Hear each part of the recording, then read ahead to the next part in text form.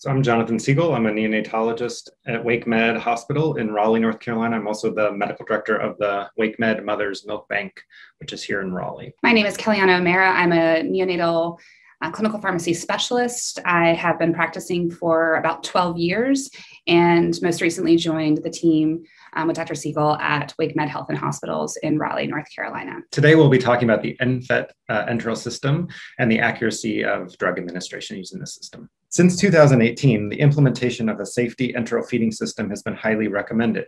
However, in most neonatal units, most of the drugs are administered through feeding tubes. Is accuracy a concern?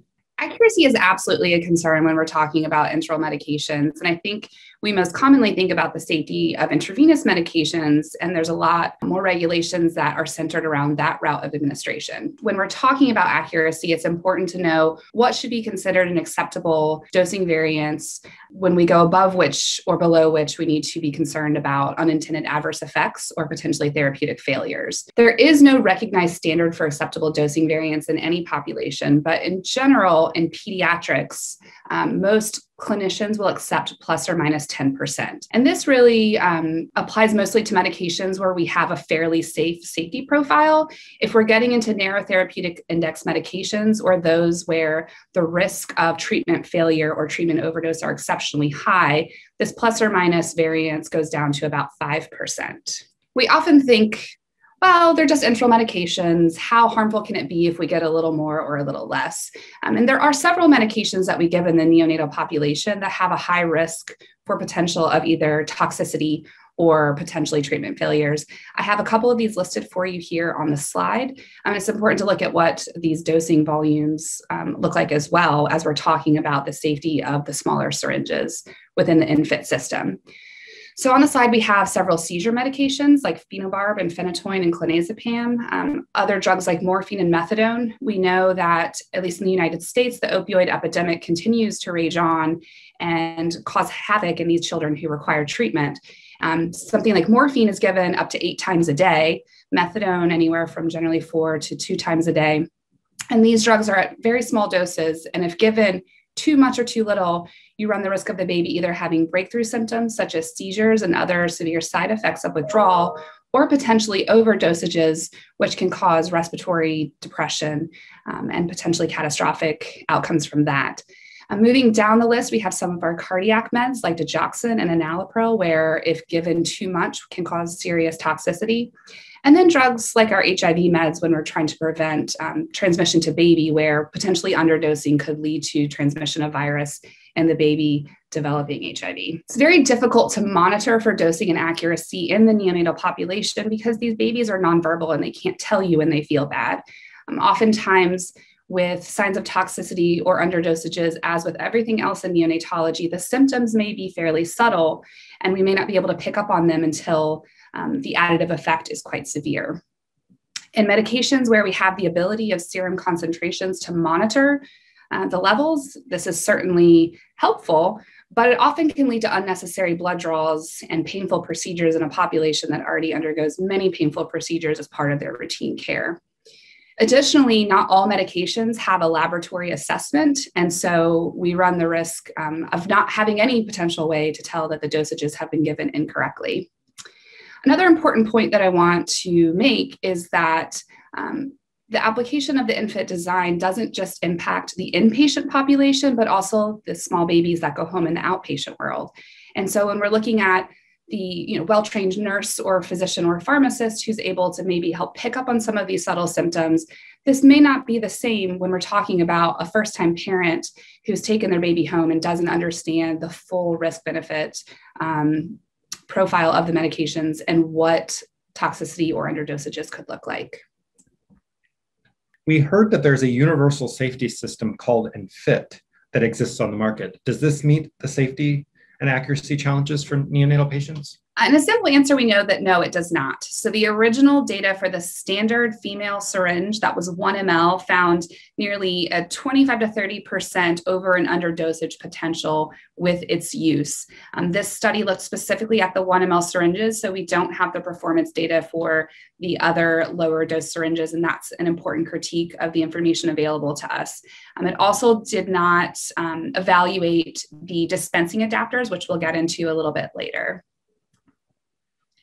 When we look at the spread of how inaccurate these syringes are, we can see again that it's ranging from about minus 30% to upwards of some tests falling into 45% overdosages.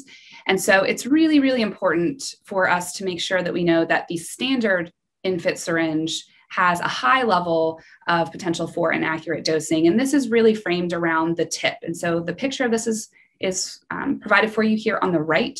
The standard ENFit tip contains 0.2 mLs of drug, and when used incorrectly, can either overdose by 0.2 mLs or potentially underdose by 0.2 mLs.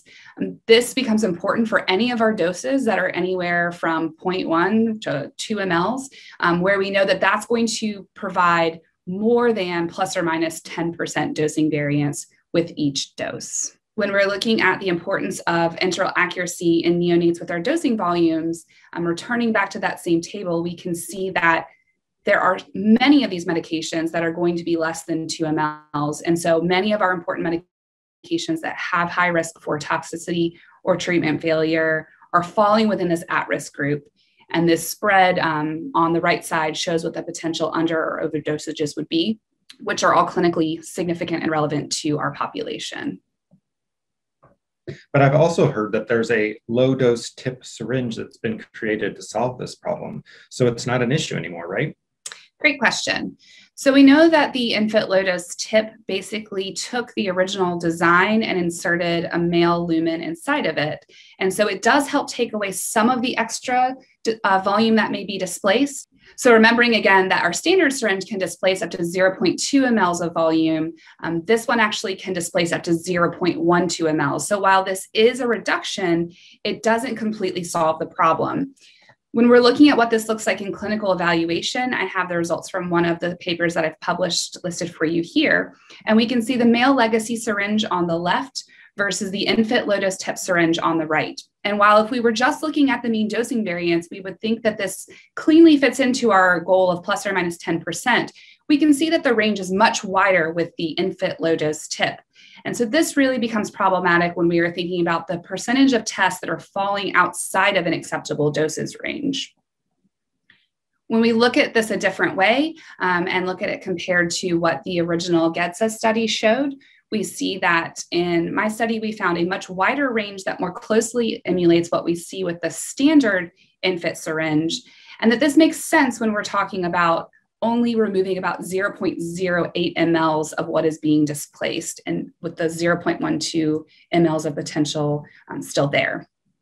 Looking at this by syringe size, because we know that the smallest syringes are potentially the most problematic, we found significantly more tests within the ENFit low-dose tip were outside of an acceptable range. So looking across the spectrum of low volume syringes of 0.5 to 3, it was overall around 26% or nearly a quarter of all tests.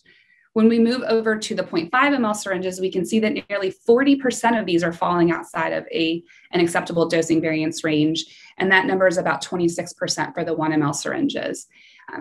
This holds true a bit where the smaller syringes are associated with more dosing and accuracy, even with our male legacy, but you can see that that's still a much higher, much more significant proportion of the ENFit low-dose tip resulted in inaccurate doses.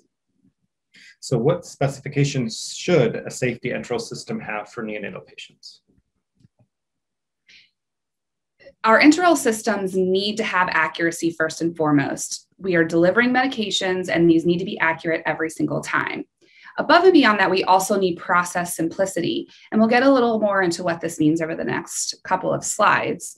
So when we're talking about accuracy, we have a couple of different options for the application of the standards that have been set forth for enteral devices. One of them, as we've already spoken about, is the ENFit low-dose tip. The other is the NutriSafe 2. So it's important to note that the ENFit is not your only option when you are looking at a device that meets enteral safety standards. When we compared out the ENFit low-dose tip syringe to the NutriSafe 2, which is designed specifically for the neonatal population, we found a much more accurate profile with the NutriSafe 2. So the overall dosing variance for this device was around 3% versus around 12% for the ENFit low-dose tip. And so it is important to know that we can deliver devices to neonates in a way that is safe as well as accurate. Looking across the different syringe sizes, so 0.5, 1, and then the 2.5 and 3 mLs for the ENFit low-dose tip and the NutriSafe 2, we found across the board the NutriSafe 2 performed better, had better dosing accuracy, and fewer tests that were falling outside of our accepted range of plus or minus 10%. Spoken a little bit about adapters and what this means to the ENFit syringe profile, and you can see that where ordinarily adapters may relate to converting a syringe to a different type of system. In the case of the ENFit, we have dispensing adapters, which are recommended for use for drawing up medications out of medication cups or other bulk devices. And then we have oral adapters for the neonate, which includes manipulating the end of the syringe to make it safe to put into the baby's mouth for potential oral application of these devices. The ENFit low-dose tip becomes much more complex for use if we're having to use both dispensing and oral adapters. And although it is not required to use these, the manufacturers have acknowledged the potential for dosing inaccuracy with the syringe itself and have recommended for use in this population to use the adapters to draw up the medications and to administer them.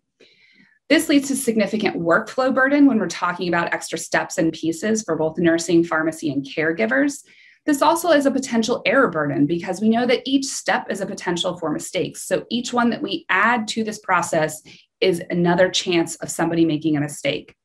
Lastly, we have to always think about the financial burden. So each additional piece that's required to use these devices must be included in budget considerations. Lastly, I want to touch on cleaning protocols and the requirement for a cleaning protocol with the ENFit tubing system. You can see that based off the design, we are at high risk of developing debris around the inside of the tube. And so this has led to recommendations for how best to address this.